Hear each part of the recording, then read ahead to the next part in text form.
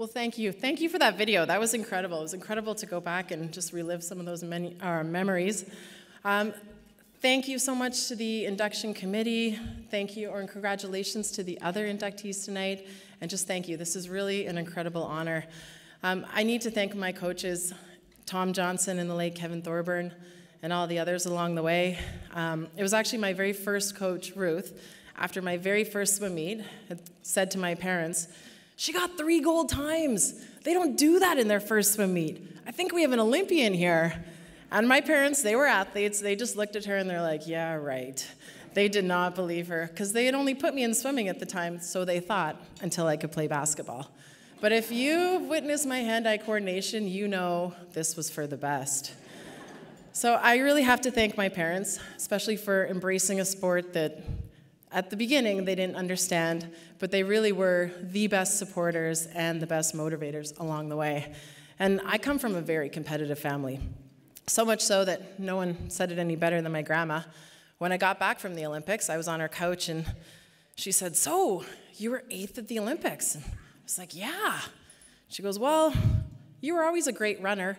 Maybe you were in the wrong sport." So there was no egos in my family, don't worry about that.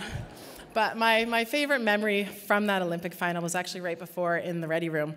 And at the Sydney Olympics, Australia is huge for swimming, so there was 10,000 people in the stands, and I hadn't been able to see my mom who was there in the stands. No matter what race I had, I couldn't find her. So 5 minutes before my Olympic final started, on the first race of the night, and they're just turning on the cameras. You can't see out on pool deck, but they've got a feed, and they're showing the pool deck and some people, and what do you know? On the TV in the ready room, they show a picture of my mom wearing this big dorky maple leaf hat sitting there. And when I marched out for the final, she was the first person I saw. And she had actually got to sit in the front row that night, which was really cool. So it was a really kind of full circle, cool moment where I was like, "Mom, we made it." And I remember after that race, in the warm down pool, thinking, if I never swim fast again, this will all still be worth it. And through sport, I had learned nothing will ever be as physically hard as the training.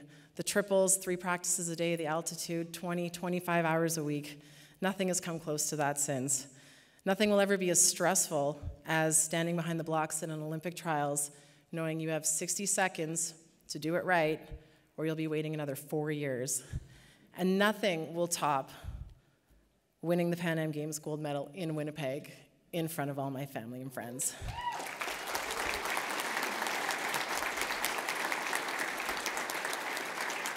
And I still remember that day. I mean, I was 17 years old, just barely, just turned 17, and I was pretty relaxed in the prelims. I had qualified second, and I knew I was going between an American sandwich that night. I had the reigning Olympic champion on one side and another one on the other, and I was handling it pretty good. I was pretty focused until I finished my warm-up, and I made my way back to that ready room, and so many people in the stands, "Hey, Kelly," waving at me, saying hi. And that's when I realized my dad was right. He did single-handedly sell half the tickets to that final session that night. And that got me nervous when they were all there. But I tried to refocus, and I was walking out, marching out for that final. And I remember thinking, don't look at the stands. There's so many people I know. Just don't look. And I looked up, and I saw my parents, and I saw reporters sitting with them. And I just looked right back down. And I tried to focus. And funny enough, my parents were actually live on the radio, and they stayed live on the radio for that entire race. And the next day, I went home to visit them in between races, and they replayed. They said, we want to replay the broadcast from Kelly winning the gold last night. And so they went live the whole race, and I learned through the first half of the race that not only had my parents embraced the sport of swimming, they were actually now experts.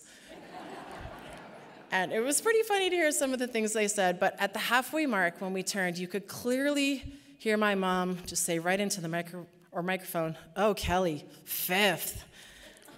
But the only person on deck at that time that jumped was my coach, because he knew I'd actually gone out in the fastest split I'd ever gone out in, and I always came back in my race. And so slowly you saw I was able to reel in those 2 Americans and pass them and touch the wall first. And it was a cool moment because not just the fact that I'm married to an American now, and I love to rub that in, but Mark Tewksbury was my hero, and the reason I started swimming was watching him pass the American to win that gold medal in '92. So, and funny enough, I ended up in the exact same event as him, And the next day, I did get to meet him again for the second time. The first time you saw that picture at the Pan Am pool. And I was happy. I asked him, could I get my picture taken with him again? Because at the Pan Am pool, when I had met him when I was 12, back when he had to get the film developed, my sister, Deanna, took the picture of me and Mark Tewksbury, my hero, and when we got it developed, she'd cut his head off. So finally in '99, I got the picture again, and I got that gold medal.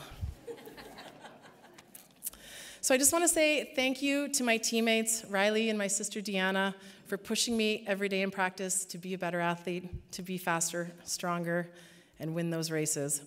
Thank you to my friends for letting me copy their homework with all those classes I missed in high school, and it was a lot. And thank you to my parents and my family for all those rides to practice, for paying all those training and competition bills, coming to all my swim meets on those hot pool decks, all my family members for getting up in the middle of the night to watch on TV because the time change with Australia was not very forgiving. And my mom, who also, so much food. We ate so much food she made. And I used to wake up at 4:30 in the morning, go to practice for 2 hours, straight to school with wet hair, straight back to the pool afterwards, train for 3 more hours, and be home by about 7:30 at night. So my mom used to pack me breakfast, lunches, and after-school snacks. And she would always label the after-school snack bag ASS, which I think was a pretty fair reflection of my teenage attitude at the time. So they say it takes a village, and I sure had an incredible one here in Manitoba and across Canada. And now, as a parent, I can only hope that my children find the perfect sport for them. Maybe it will be basketball after all. But whatever sport it is, I just hope that my husband and I can support them to chase their dreams the way that my family and friends did for me. Thank you.